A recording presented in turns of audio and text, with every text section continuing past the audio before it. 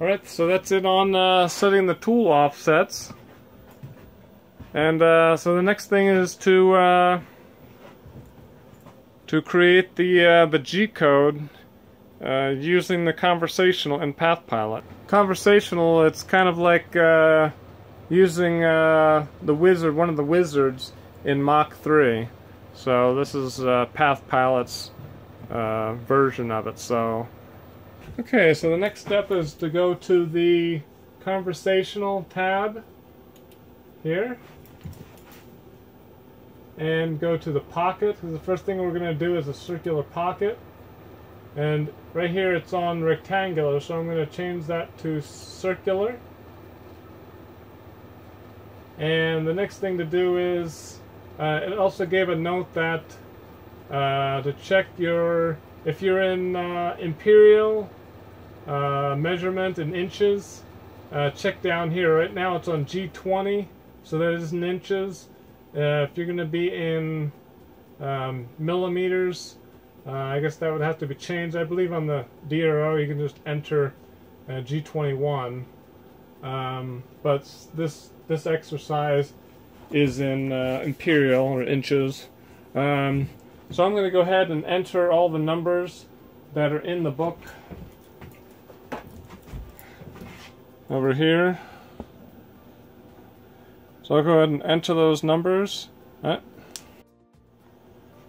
Okay, I've entered the information.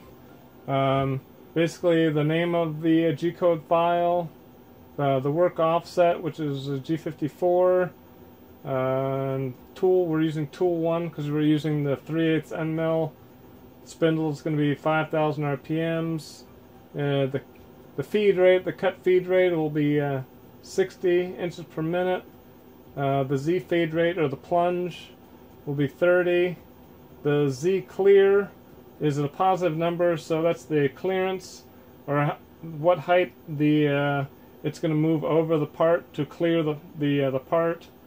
Of course, we're going to be drilling in the center, so it's going to be 0. The pocket diameter, the diameter of it's going to be 3.25. The Y, of course, will be in the center also. The step over is 0.25, which is what increments it goes out. When it's going out around in the circle. The depth of the Z depth of cut, that's how it's going to go 100 thou in each depth of cut, and it's going to stop at minus, so it's only going to take one depth of cut because it's 100 thou. And the Z start is 0, so it's going to be on the top of the workpiece. So once that's all entered, then I can post a file and click save. And as you can see, it's now generated the G-code here and the toolpath over here. Alright. Okay, the next step is to run the G-code. We've set Z0, but I don't know, I missed a step in there someplace. I've got to set my X and Y0 here, so I'll go ahead and this is just going to kind of be eyeball. I'll drop my Z down so I can see a little better. Y, I'm just kind of eyeballing it in the middle of the piece of wood. And the X, not quite as critical because it's kind of wide.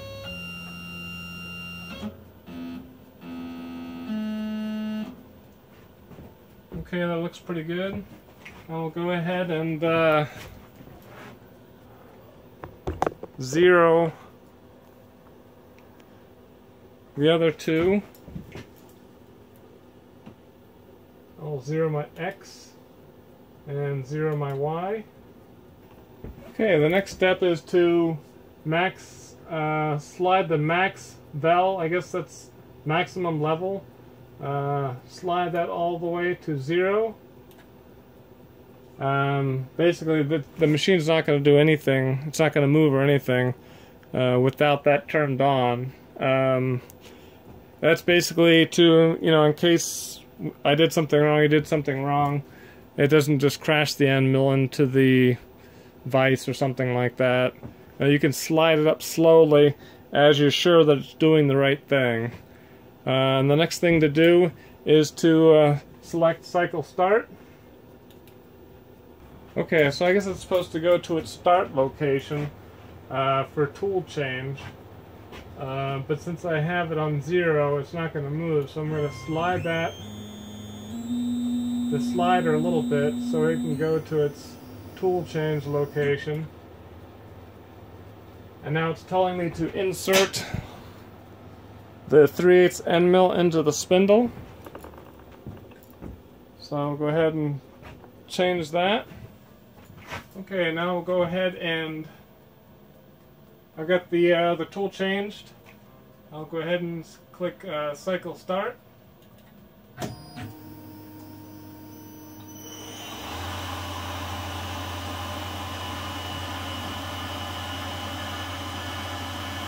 The spindle has started. It seems to be doing good.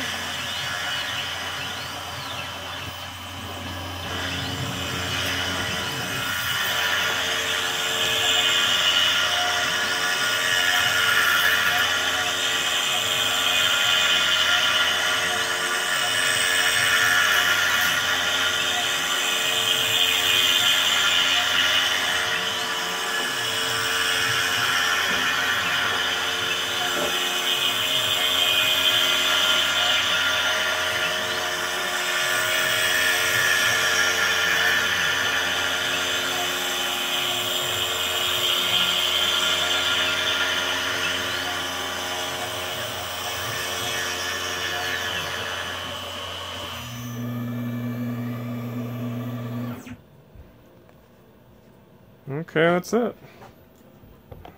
At least for the pocket.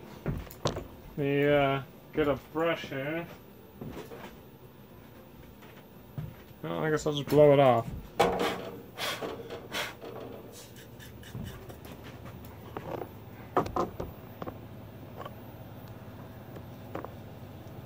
Okay, well that cut pretty good. Pretty smooth. Alright, now I'll go on to the next part, which is the engraving. Alright. Okay, so the next step is to go back to the Conversational and select the Engrave tab and basically enter all of this information in there. Alright, I will enter that.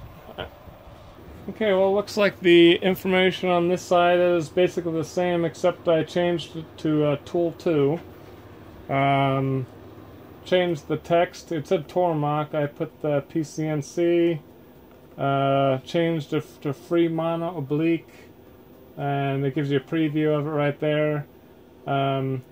They've got this based on this example. They have this based on this dimension, so I'm not going to mess with the text or the font or anything. Otherwise, I have to recalculate where the base is, where it starts and stuff. The height of the text is right there, and then these justifications actually aren't in the book, so maybe this is something they added later.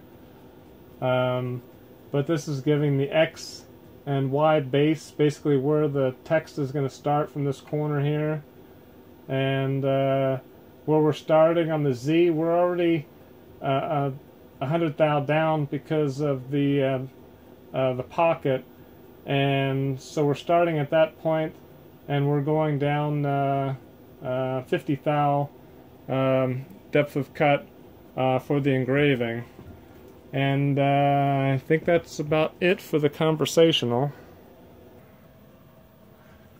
Okay, so I'm gonna go ahead and run the program. It's appended, so it's actually going to run back through the same files before it's going to recut this pocket, but we'll just go ahead and do that. I'm going to take the slider, the Maxwell slider down again, just to be sure, and then select cycle start.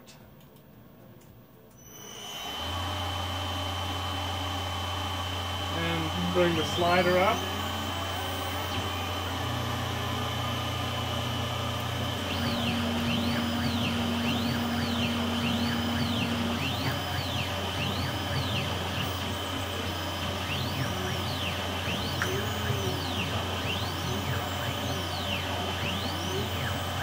It already knew that the 3/8 end mill was in there, so it just proceeded to cut it without asking for a tool change. It knew it was in there already.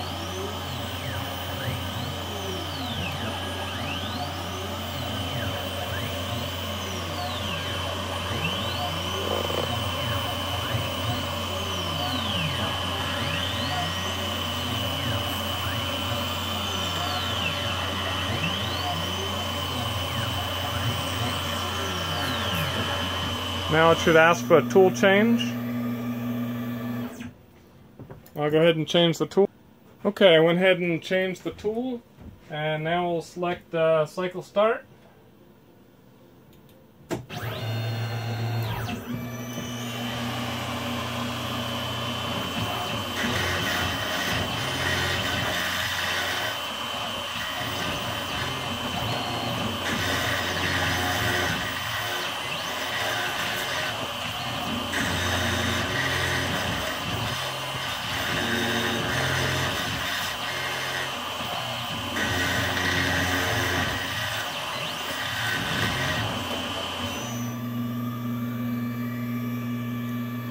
Wow, that was pretty fast.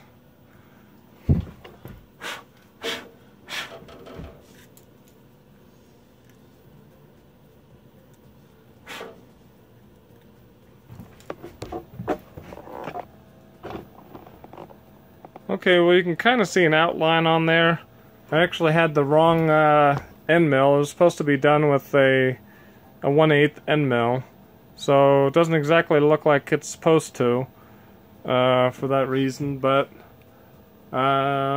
basically that was a success. That the whole thing went off without a hitch. Alright. Okay, well there you can see it a little better there. Of course it would have looked better with the 1/8" end mill, and you know, it'd probably look a lot better if you're doing this in like metal or oak or something like that. This wood tends to just kind of flake off. So, alright, well that's it for the introductory milling practice. And I guess the next video is going to be about the fog buster. I was going to do that first, but I figured I'd get this out of the way. Got the fog buster over here. I got the compressor here already, and I got the line and everything. So that will be the next video. Alright? If you like this video, please give it a thumbs up. Any comments, feel free to leave them in the comment section below. And if you haven't subscribed, I'd appreciate you subscribing. Alright?